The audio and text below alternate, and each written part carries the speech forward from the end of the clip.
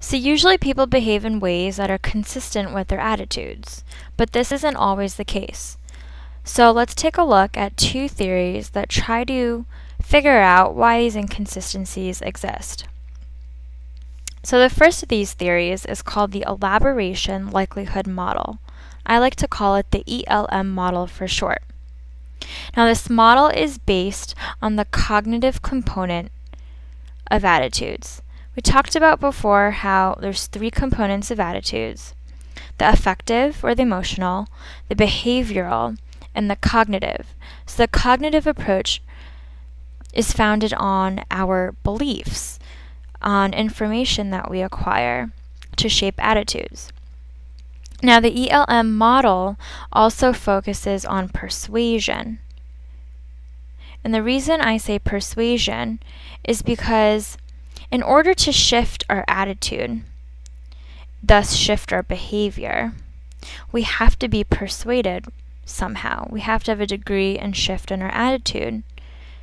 So there's two ways that an attitude change can occur. And the ELM model says the first way it occurs is through a central route. So the central route says the degree of attitude change depends on the quality of the argument presented by the persuader. So the quality is more important. How well does the persuader present the facts?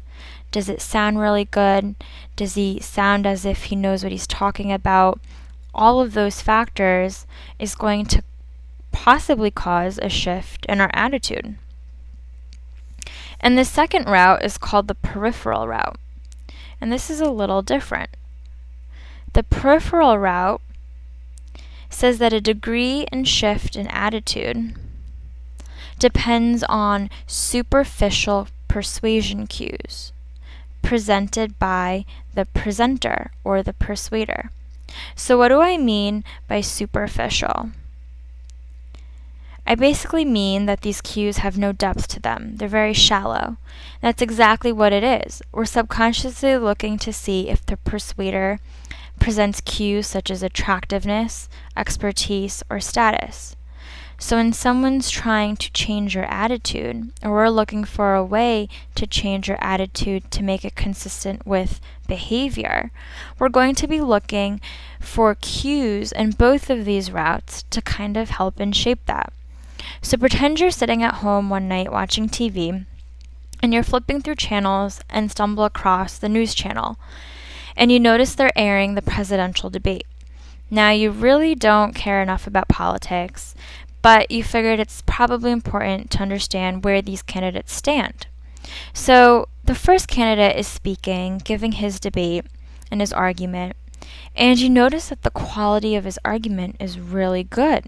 He seems to know what he's talking about, he rebuts and refutes appropriately, and even though your stance on some of his topics were different before, it seems as if they could be changing because of how well he presented his argument, the quality of it. Now subconsciously, you're also looking for a total package deal here.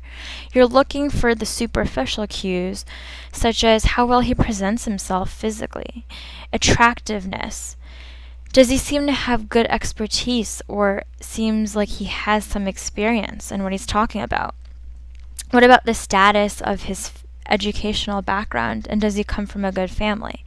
These are all cues that make up the whole package and could possibly cause a shift in your attitude. And in this case, it would cause a shift in your attitude on the stance of some sort of presidential debate topic. So moving on from that theory, the second theory is called the cognitive dissonance theory. And this theory says that we change our own attitudes depending or not if we notice an inconsistency in our attitudes. So an dissonance is just a fancy word for saying an inconsistency.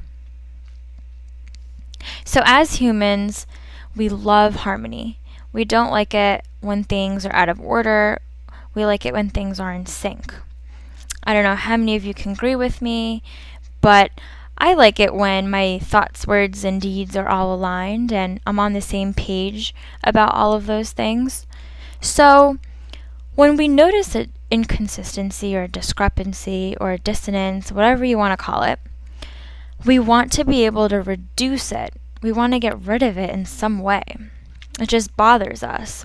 We have a drive to acquire harmony.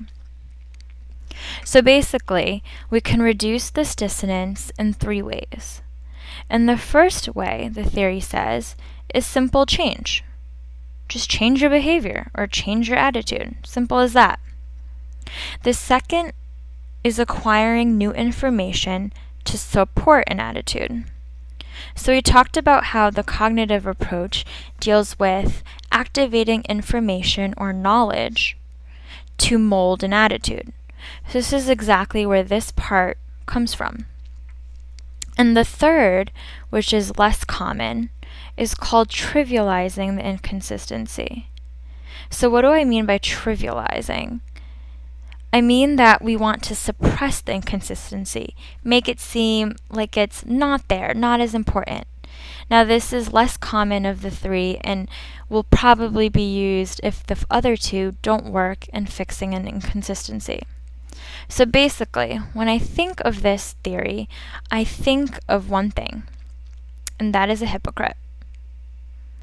I mean, we don't like being hypocrites, and I don't think anyone likes coming across as a hypocrite.